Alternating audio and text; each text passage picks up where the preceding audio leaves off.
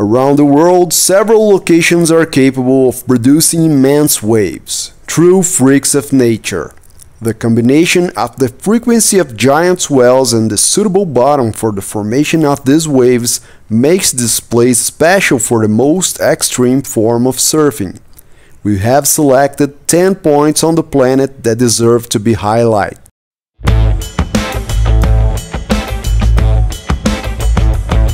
This is your weekly surf drop. The French break of BALHARRA is located 2.5 miles northwest of the coast of the fishing town of Saint-Jean-de-Luz in the north of the Basque Country. The 15-meter deep seagrass-covered sandbank creates a giant peak that is one of the most important in Europe. Located on the west coast of Ireland, MULLAGHMORE often has relentless winds and huge waves, making surf a rare occurrence. However, when all the elements align, MULLAGHMORE becomes a spectacle, producing colossal, mutant left-hand barrels. Although it is not normally remembered as a big wave spot, CLOUDBREAK can get huge and with excellent conditions. What sets CLOUDBREAK apart from the other waves on this list it is remarkable length and perfection. When this happens, renowned surfers from all over the world come together to experience this magical wave. The future host of surfing events at the 2024 Olympics, TEAHUPOO in Tahiti, became famous for its monstrous waves.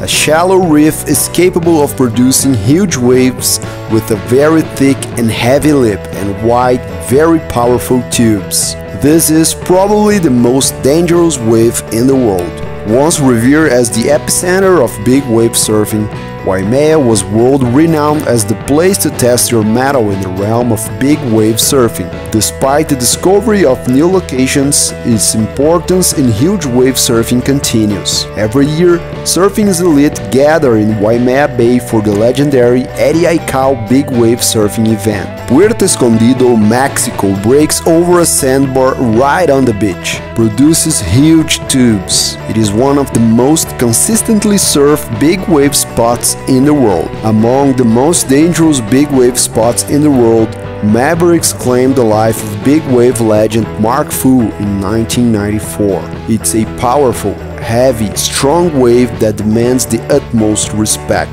Discovered by Jeff Clark, who surfed solo there for 15 years before gaining global attention, MAVERICKS is undeniably a top big wave destination. About 100 kilometers off the coast of California, there is an open ocean reef.